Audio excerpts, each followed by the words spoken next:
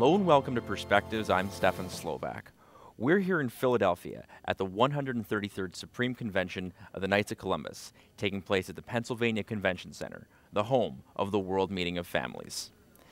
The Supreme Convention got underway on Monday with a series of meetings, including the Canadian associations.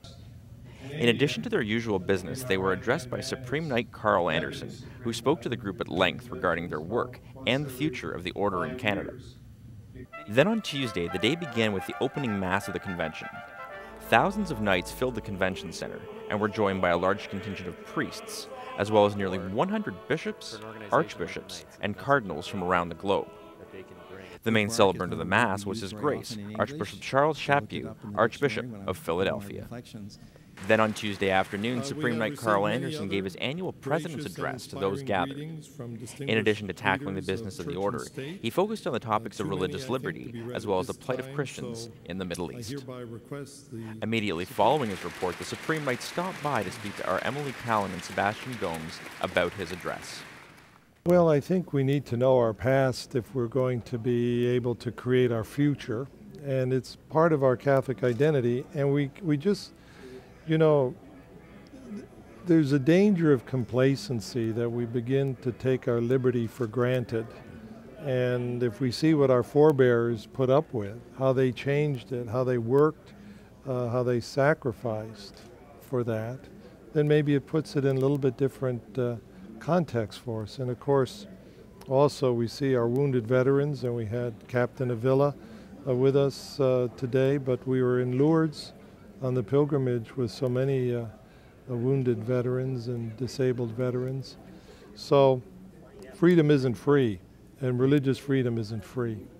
So we need to understand our past, and we need to know why it is that the free exercise of religion is so important.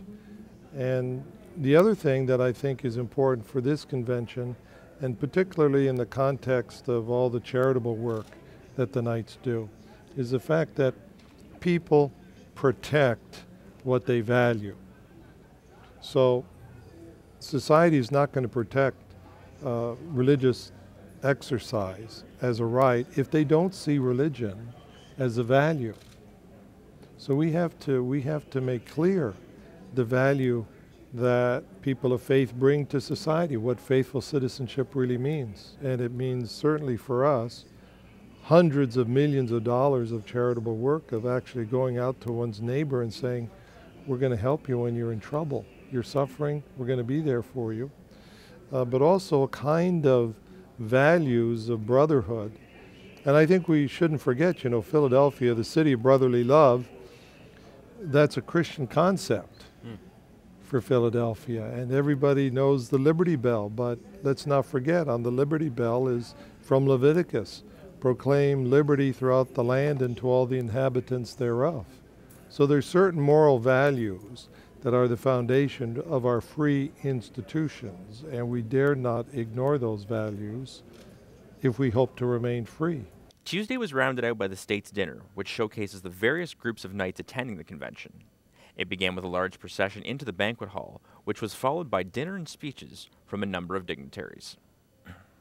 Today, the day began with a celebration of the Divine Liturgy in the Byzantine Rite, and was celebrated by Archbishop Stefan Soroka, Archbishop of the Ukrainian Catholic Archeparchy of Philadelphia. It featured a liturgy much different from that which was celebrated at the opening Mass. It featured Byzantine chant and incense, all according to the Divine Liturgy of St. John Chrysostom. Peace throughout the whole world, and the well-being of God's holy churches and the unity of all.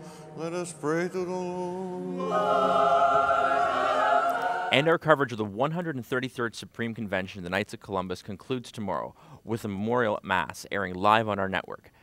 It will begin at 8 a.m. Eastern, 5 a.m. Pacific, and will be celebrated by Archbishop William Lori, the Supreme Chaplain of the Knights of Columbus. For more information on the convention, please visit our website at saltandlighttv.org/K-of-C. That's all for Perspectives from all of us here at Salt and Light. Take care, and God bless.